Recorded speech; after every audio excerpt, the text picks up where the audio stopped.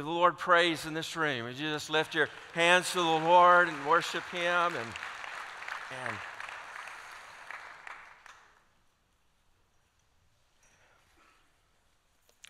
I want to ask you to take your Bibles and open them to the New Testament book of Acts.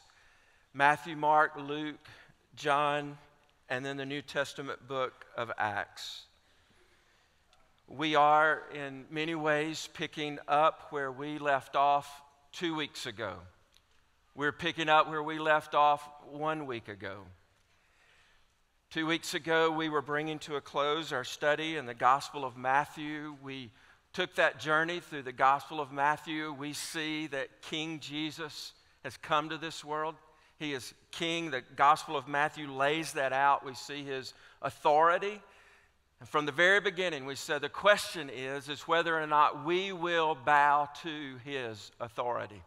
The question is not whether He is the authority. The question is whether or not our hearts will bow to His authority in following Him and being obedient to Him, walking by faith in Him. We saw His life, His death, His burial. We celebrated on Easter His resurrection. And then the next week, Taylor came and he taught us from the very words of Jesus, the Great Commission, this command of Jesus to go and make disciples of all nations, to teach them everything that He had commanded. And what we do really week by week by week is obedience to that. It's just we attempt to be obedient to that Great Commission of Jesus. He said, go make disciples of all nations, baptize them in the name of the Father and the Son and the Holy Spirit. And even today, when you saw those baptisms and you heard each one of those standing beside a person say, I baptize you in the name of the Father and the Son and the Holy Spirit. Again, just obedience to Christ of saying, it's not in the name of Watkinsville, it's not in the name of Carlos, it's not in the name of Brooke or Dave. We're baptizing today, proclaiming that our faith and trust is in Jesus Christ. Our faith and trust is in the Son, it's in the God, it's in our God, it's in the Holy Spirit. That's the authority that we have to baptize someone. Today we keep following along. What happened? I mean, when Jesus gave those words, did people say amen and go home? They obeyed. We have the account of that. In the book of Acts, you begin to see chapter 1. They were scared. They're trying to remember what they were supposed to do. They come together in Jerusalem in an upper room, and then the Holy Spirit comes. We call it the day of Pentecost. Fire from heaven falls, and they're filled with the Holy Spirit. And Peter stood and he spoke boldly the word of God. And from there, they began to obey those words of Acts 1:8, where Jesus said, you'll receive power when the Holy Spirit comes upon you. And you'll be my witnesses in Jerusalem, Judea, Samaria, and the ends of the earth. And I want to tell you, I'm so thankful this morning that Jesus said, and the ends of the earth. Because on that day in Jerusalem, Watkinsville, Georgia, was the ends of the earth. And we have been blessed because people have been obedient to the Great Commission, to be willing to go to their Jerusalem, their Judea, their Samaria, people not like them, even to the ends of the earth. And here we are gathered in this room today as a church, lifting praise to the Lord, teaching the things that Jesus has commanded. And look in Acts chapter 13. In Acts chapter 13, you see that the gospel is moving beyond their Jerusalem into other parts of the world. In Acts chapter 13, verse 1, in a city of Antioch, there was a church. And how did a church arrive in Antioch? How did it happen in Antioch? Well, don't miss this. This Antioch, was a town 300 miles north of Jerusalem, about 300 miles north of Jerusalem. That's about as Watkinsville to Destin, Florida, is about 300 miles. So about 300 miles north, there was a church. And there were people gathered there. And we have their names. It says there were in the church at Antioch prophets and teachers, Barnabas, Simeon, who was called Niger, Lucius of Cyrene, Manaen, a lifelong friend of Herod the Tetrarch, and Saul. And while they were worshiping the Lord and fasting, the Holy Spirit said, "Set apart for me Barnabas and Saul for the work to which I have called them." Then after fasting and praying, they laid their hands on them and sent them off. Wow, what a morning. What a day. Praying, fasting, worshiping. Barnabas, Saul, go. And then what you have in Acts chapter 13 through Acts chapter 28 is the story of what happened from Antioch and beyond. And this began what's recorded in Acts, 3 separate missionary journeys. Like last week, we know that Robbie and Jacob went to Nepal. And they were in Nepal, and there were people who believed the gospel in Nepal. There were people who were baptized, being people who were baptized in Nepal. And you know what happened? They came back from that missionary journey, and this week we've been getting a report of what God did in Nepal. Now, we got the report before they got home. Barnabas and Saul had to travel all the way back home to tell their story. Text and pictures outran Robbie and Jacob before they could get back here to tell us. But it was a missionary journey, and Acts records 3 missionary journeys. And one of the most fun things for me, how many of you have a written copy of a Bible in your hand? Raise it up. Let me see it in this room. Just lift your Bible up high. All right? Now put those Bibles down. That is a beautiful sight, by the way. How many of you have a Bible that have maps in the back of it? Lift it up high. You have maps in the back. How many of you look at the maps when you get bored with the preaching around here? No, don't raise. Put those Bibles down. Listen, that's what I would do. And I just love those maps. And in most Bibles that have maps, there will be a page or two that say Paul's first missionary journey, Paul's second missionary journey, Paul's third missionary journey. And it tells the story of how the gospel went and it spread. And what we're doing today, praise the Lord, the gospel goes from Acts 13 to Acts chapter 28, right down, just fast forward, just through hundreds of years, right here to Watkinsville, Georgia, where we're gathered in a place, still proclaiming what Jesus taught, still sending people out to share the good news of Jesus Christ. That's why we said last Sunday that we're what? Say it with me.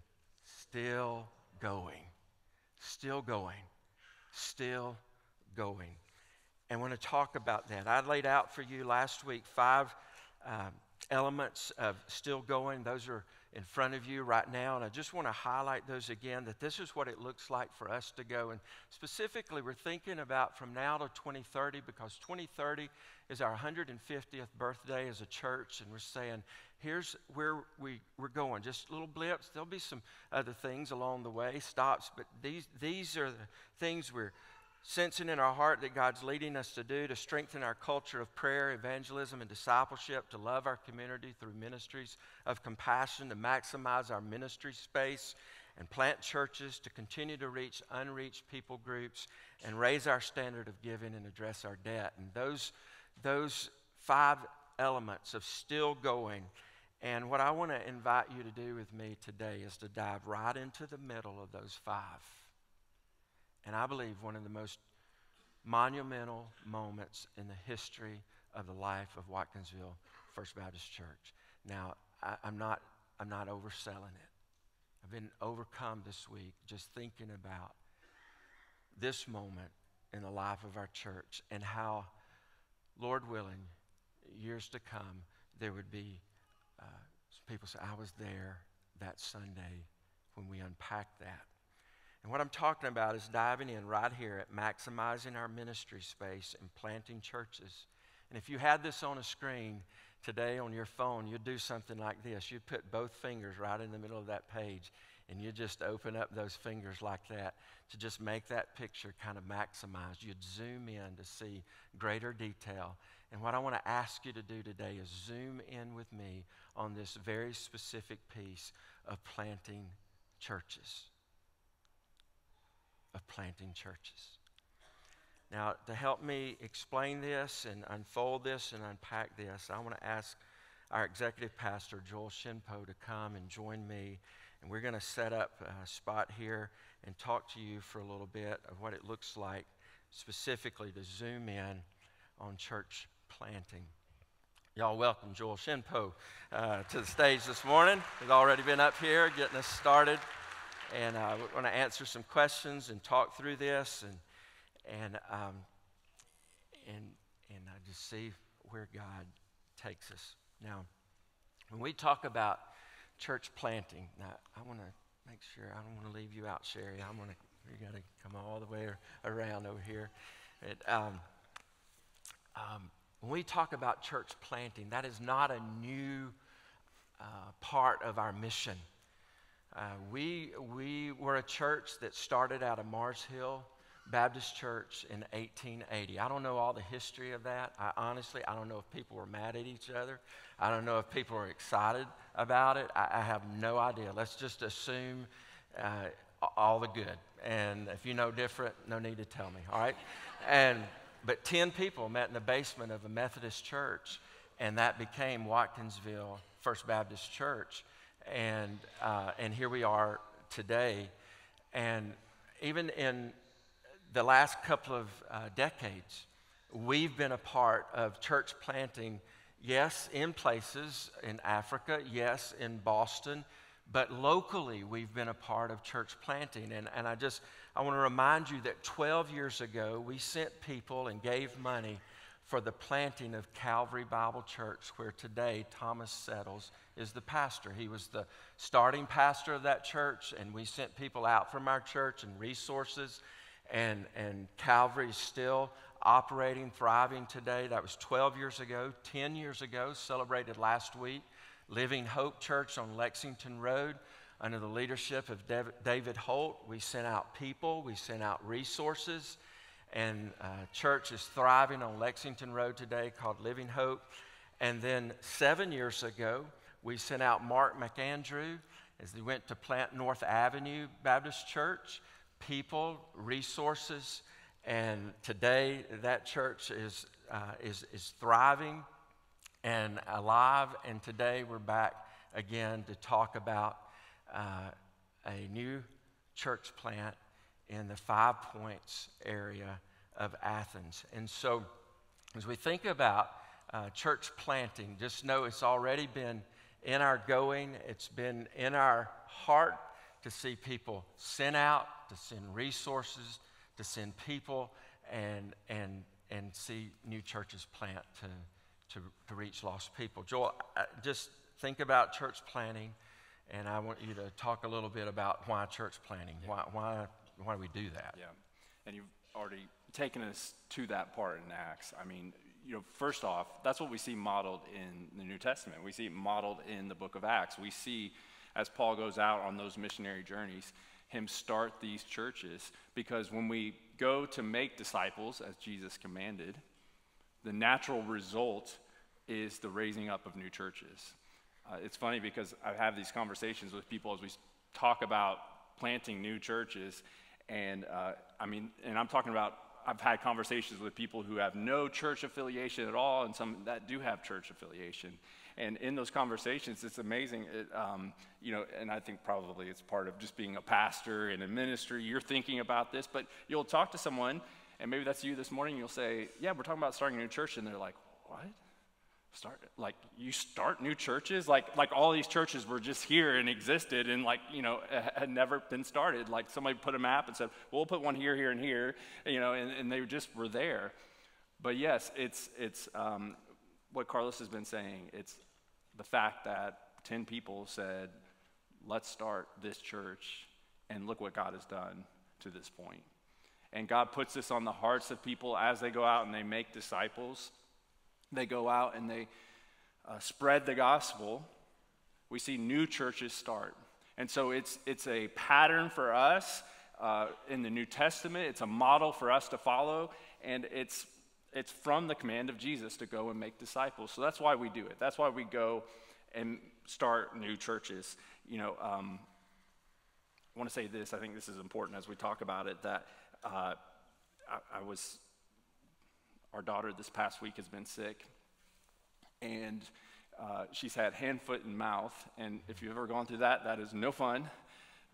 Several of our other kids had it when they were really little. Yeah. I think this rash is fine. It's no big deal. Several of our other kids had it when they were young, and like, okay, they worked through it. It didn't seem as big a deal. But our daughter, who's 6, had it. It's been a while, okay, and she's just been miserable. She like last weekend, we're not sleeping. She's got these ulcers in her throat, and you know, when she doesn't sleep, mom and dad aren't sleeping, and so we're exhausted day after day of this. We're having to go to the doctor. It's costly. It's inconvenient. It's all those things, and her stomach kept hurting as she was walking through this, and she called me over and said, "Daddy, can you rub my tummy?" And so I'm sitting there, I'm rubbing her tummy, and she said, "Oh, I'm hurting so bad." Your heart goes out to her, and rubbing her tummy, and she just puts her hand on my head and starts rubbing my head as I'm rubbing her tummy. And I had this moment, I was like, man, I'm so glad I get to be a dad. I'm so glad that I get to help raise this little girl up, and along with my other 4 kids. And I think that's kind of a moment and an opportunity that we have right now as a church, to think of us as this parent who gets to send out, and it's going to be costly. It's going to be a little exhausting, but in it, we're going to look back and say, wow, we're so proud that we get to be a part of this. What an opportunity that we had to see the gospel go forth, and a new gospel outpost, a new church get started in a place that needs it right now. One of the things that you learn as you begin to study church planting is people who study lostness and study people coming to know Christ, that the 2 arenas where the most people come to know Christ, the 2 most effective evangelistic tools, if you will, of people coming to know Christ. Number one is together are church planting and Vacation Bible School. Those 2 things, new church plants and Vacation Bible School, reach more lost people with the news of Jesus Christ than any other single evangelistic method or tool or advance. And so what happens in church planting is you see lots of lost people come to know Christ, and people who are unchurched come to be a part of a church. In fact, I just mentioned to you these 3 churches already that we were part of helping to plant: Calvary and Living Hope and North Avenue. I talked with each of their pastors this last week, and I said, hey, just give me a little picture of what's going on.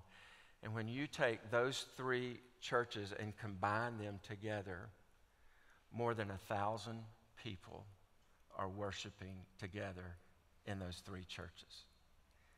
Now, let's just, for just round numbers' sake, say that we're a church of 2,000. And there's 3 churches that combined are another 1,000 people. If we had never been a part of planting those churches, do you think today we would be a church of 3,000? No way. No way. But in some ways, you could say we're a church of 3,000 because they've reached so many people in places that we would have never been able to reach here at Watkinsville. And those of you waiting to get in the parking lot this morning, we think, ain't no way we would have 3,000 people here on this piece of property. And so, but God, through church planning, has allowed the reach of the gospel to go much further. And when I talked to Mark at North Avenue and David at Living Hope, I briefly touched base with them this week too, and was talking a little bit about what we'd be talking about. And as you think about church planning as an effective, just a hugely effective method for evangelism, of reaching new people, it was interesting in our conversations. That's what came to the surface, is they talked about not just that, okay, we've seen things grow and we have not just 50 people, we have a couple hundred people now. It was, there was so-and-so, this girl who came to our church, and she came to our church and she got connected to our body. She got connected to our body. She started hearing about Jesus, and and you won't believe what God did in her life. It was like that. It was those stories of the one who's coming to Jesus, and so when we think about that, it's not just in the numbers; it's in the individuals. We talk about a church plant in 5 points. So why 5 points? I want to try to answer that question, why that area? And when I say 5 points, again, thinking specifically in Athens, the corner, the intersection there's a red light, and you've got the fire station on one corner, a gas station on a corner, Marker 7 on a corner, and the running store on the other corner. That's what I'm talking about, is just the central spot on the map of 5 points. And you just come out from there a mile. I think you told me, what was the number? You were going to mention a little bit. Yeah, demographics. 43,000 people within that 2-mile radius. Yeah. So thinking right there, and what we discovered is that there's a gap in the map. There's a gap on the map of a church that would say, let's open our Bibles together and see what God has to say. And I think you have this map there in front of you, and you locate on that map, you can see Prince Avenue's current location out on 78. Green Acres Baptist Church is located there on Barnett Shoals Road. You come around to Living Hope on Lexington Road. You come on around the loop to North Avenue. You come on around the loop to Calvary Bible. Within that loop, and we're looking at churches that we know about, we're connected to. Obviously got Baptist churches on there. Beach Haven Baptist Church, a place where you're teaching the Bible, and you look at that map and you go right into 5 points. And what it began to occur to me is that it's really awkward right there at 5 points to get to a church where you would say, let's open our Bibles, a local church right in that community. And so that's the spot. It's not so much about planting a church in Athens as it is planting a church right there in the 5 points area. A little more about the demographics there. Yeah, so just to say that again, 43,000 people within a 2-mile radius. And so when you think about, do we have enough churches for all the people there? We don't have enough churches, and that's a part of us seeing the need to say, let's get a church there. Let's get a church there that loves the Bible, that loves Jesus, that wants to make disciples. And within that range of 43,000 people, it's very young.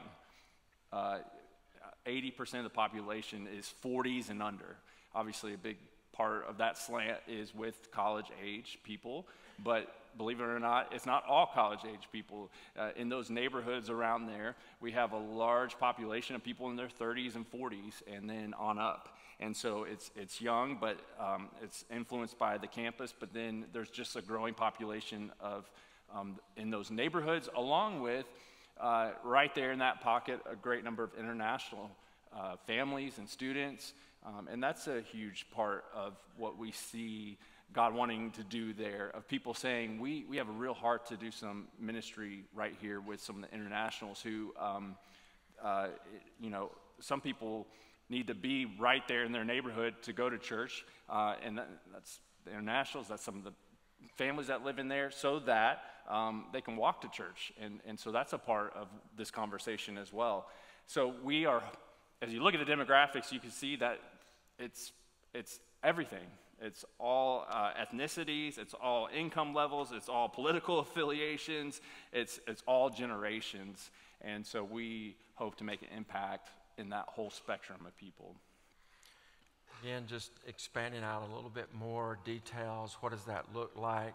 People, timelines. I want to begin to unpack that. And what I want to just say in this room today about this is that you're sitting before you right now in Joel Shinpo will be the lead pastor at the 5 Points Church. And when you walk out of this room, I don't want there to be any question or doubts about, wait a minute, who's leading there? Who's the point person there? Who are we sending?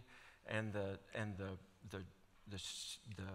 truth story sentence is that Joel Shinpo and his wife Jennifer and their kids are going to be diving into that community at 5 Points to lead that new church plant. So that's out there. You hear that, you know that, that's what's going on. And I want you, Joel, to talk a little bit about just the story of the calling and how that's developed between us and our church and your heart. Talk a little bit about that. I'll go back, in a story like this, it's going back pretty far. It's going back 5 years. I could go back further of just different things that God's done in my heart, in my life, I think, to bring me here to this place. But I have to start at least 5 years ago. And because that's when you and I first started having this conversation. And so this is a 5-year conversation happening within our team of just praying, of discerning. And funny enough, it happened at a time when we had one staff member on our team that was exiting, and Carlos looked around and said, hey, if anybody else is thinking about going somewhere, can you let me know kind of early on? I'd like to know. And I sat down with him and I said, look, God's doing stirring in my heart. I don't know what, I don't know how. And so we started praying and working through that. And I knew that God was moving me to a place where, okay, it's time for you to jump in and take on some sort of like lead pastor type role. And so we were having that conversation, we were praying, and then the opportunity arose as we started talking and saying, look, what about a church here? What about a church right there in 5 Points? And more of that was developed. We were talking with our pastoral team about it. There was a lot of excitement, ideas, thoughts, and fast forward to February of 2020, Jennifer and I sat down with our church leadership team, and we presented to them, here's what we'd like to do. Here's what we see our church doing. We talked through it together as a group. Lots of excitement, lots of encouragement. That was February of 2020, and they said, let's talk about it next month. And next month came, and you know what our conversation turned to at that point of March of 2020. And so Carlos and I were talking, and all through that season, okay, yeah, like, we're going to figure this out at some point. Who knows when? We don't know what the world's going to look like. And I think, even right there, Sean Mills was on our staff. He left in June of 2020. Yeah. And a few weeks passed, and I came to Joel, and I said, basically, you got to put the 5 Points conversation, what we're talking about there, that's got to just settle for a little bit. I need you to be our executive pastor. And I told him from day one, I know that one day you're going to be a lead pastor somewhere. There's no doubt in my mind. I see that, believe in that. But right now, I need your help. And our church needs your help. And that's what he dove in, and he's been doing that. And we're back in this conversation now. And so for 3 years now, it's been us saying, okay, when would be the right time for this? As we prayed, as we continue to work. And here's what's really cool. In that delay, if you will, God has done a lot. He's raised up people. He's raised up other partners. We're going to talk about one of those partners in a second. And this is so exciting, this part of it that we'll get to. And as we've been waiting and praying, we said, let's start working that direction. And so there was a group of us that started getting together every week in that neighborhood. And so we'll do it again tonight. Every Sunday night we get together, we pray together. We do prayer walks. We go talk to people.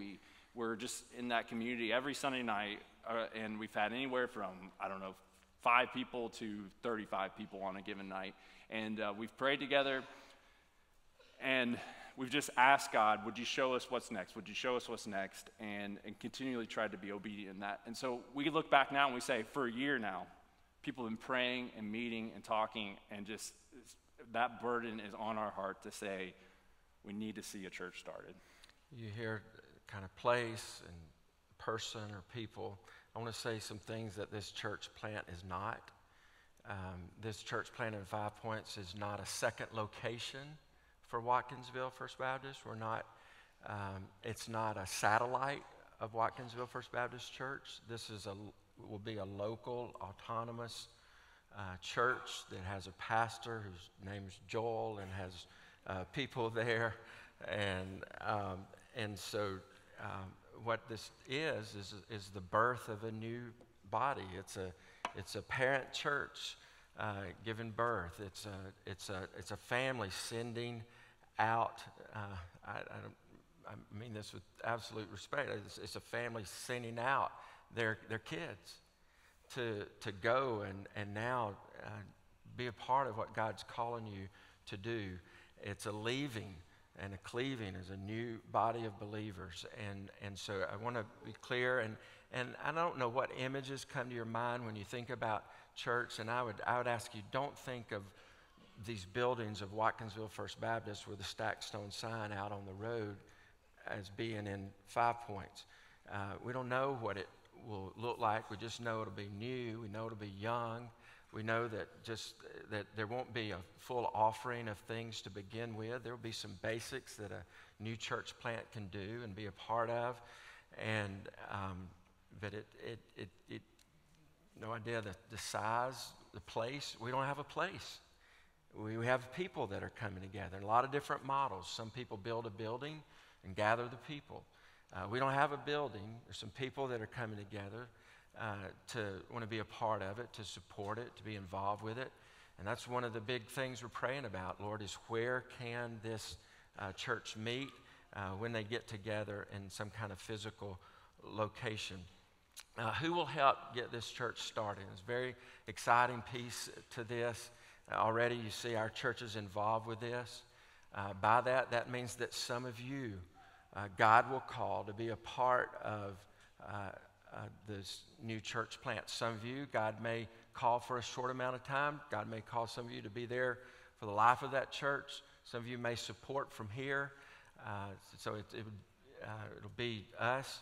But also excited that Prince Avenue Baptist is going to partner with us as well. Really excited about the dynamic of a community of churches coming together to be a part of this. We've had several meetings with Josh and love that brother. He's a kindred spirit, and with Sky Pratt, and they're sending people. They're sending money, like we're giving money, sending people. We're working on this together. In fact, next Sunday, much of this story that you're hearing today, Joel will have an opportunity at Prince Avenue next Sunday to talk to their church family about what's going on and what will be happening there in 5 Points. And there'll be other churches. We've talked to pastors at Green Acres. We've talked to other, like he mentioned, the 3 churches we've been a part of already. But just want you to kind of see and know who's coming around that. There's a little bit of a timeline in front of us. So talk a little bit about the timeline. Yeah. So this isn't happening next week. We're not quite at that point.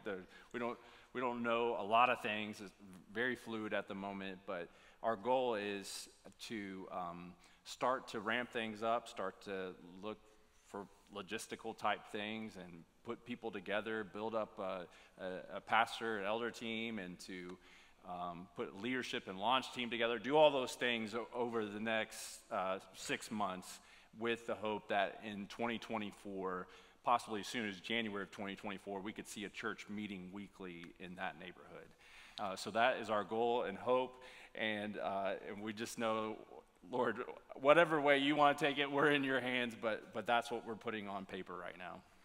A lot of work to do, a lot of praying, a lot of deciding on things related still. So we're looking again about 8 months out to that weekly gathering. And one thing that comes up maybe immediately, well, what about an executive pastor here? I would just say to you that we'll continue to have that role. Already looking, praying through that, and we believe that maybe before Joel steps into that in January, somebody's here. If not, definitely by January 1, that role would be filled, and we continue to operate with that model here, and that search has already begun. What are we asking for today? We're asking for you to consider if you should participate in some way, asking you to pray for this. We're putting it out months in advance to begin to pray about it. The advance of God's kingdom is not something the enemy wants. This isn't like just opening up another Home Depot on the other side of town. This isn't business. This is an advance of the kingdom of God. It's a trying to reach, to draw back the darkness of lostness and to see people saved. And we need to be praying. I would ask you to think about ways that you could champion this, talk about it, ways to encourage Joel and Jennifer. We're going to have an info meeting coming up May 21st. Yeah. And tell that. Yeah. If you feel like God's stirring something in your heart or just want to follow along, I'm looking to put together a leadership team and launch team that will help us get things going. Some of those people, they'll be going there and saying, this is where God's calling us. This is our new church home. There's going to be some people that might be sitting in this room right now who'd say, what I've heard described as, you could be a scaffolding person. You might be, you say, hey, I'll come there for 3 or 6 months and I'll help with this or that, just so as you get things going, those areas are covered, and then you'll just hop right back into life here. And so we need people like that. If there's anything stirring your heart where you might say, yeah, I'd like to learn more, we'll have an informational meeting on Sunday, May 21st, 4 o'clock in the afternoon. Campus View Church of Christ is right there in the heart of 5 Points, and they have allowed us to have this meeting there. And then if you want to receive updates, we're trying to put together just a list. Maybe that's a good action step. If you're like, this morning, I'm interested, I would love to know more, you can just text that number, and we'll get you on a mailing list. The thing that... Sorry, on the way out, too, we'll have a handout. So we'll have this on there, and we'll have some other questions that will be answered, and it also has some prayer points. So even if you're like, look, I love what you're doing, this is awesome, you can at least pray. If you're not, you say, this is awesome, but obviously I'm not going, then pray along with us as our church does this, and there's some prayer points on that handout that you can get. In closing, I want to remind you that what we're talking about is bigger than any one of us. It's bigger than yourself. It's bigger than me. It's bigger than our church. We don't have all the answers right now. We're taking a step of faith. We don't know how many people would be. I don't know. I'm looking around the room thinking, there isn't going to be a draft. Like Joel's not going to get to pick those 10, and me say, well, I'll tell you what, I'll give you those 4. But we'll put you in the transfer portal. Maybe there's a transfer portal. But I want you to just think about, when you think about your life and your church this morning, to think about, God, is there some way I can be involved? And it's something that's just bigger than life. It's bigger than me. And those 10 people in 1880, they're a part of something that's bigger than them today. Those 10 people, I don't think, would have any idea of what I'm about to share with you. But on Wednesday, I pray for people that are scattered around the globe that have come out of our church, and now they're serving somewhere in the kingdom of God. And I looked over that list this morning, and I realized that there are people in at least 10 different states of the U.S. serving in vocational ministry that came through our church. 10 different states. I looked at that list and realized that I was praying for people that have come through our church that are now serving in vocational ministry in 15 different countries. And when I look at that list, I realize that there are people that have been sent out from our church that are serving in vocational ministry on 5 different continents. And what we're talking about today is us continuing to say, God, we want to be obedient to make disciples of all nations, baptize them, and teach them to obey everything that you've commanded. Amen. God, help us be faithful. God, help us be wholehearted. If you're here today and you've never trusted Jesus and you hear all of this conversation, I want to tell you, you trust in Jesus as your Lord and Savior is what this is all about. And today would be a great day for you to call out to Jesus and ask him to save you and follow him then in baptism like we saw others do that earlier today. Father, would you help us be faithful to the Great Commission? Our dependence is on you. In Jesus we pray in your name. Amen.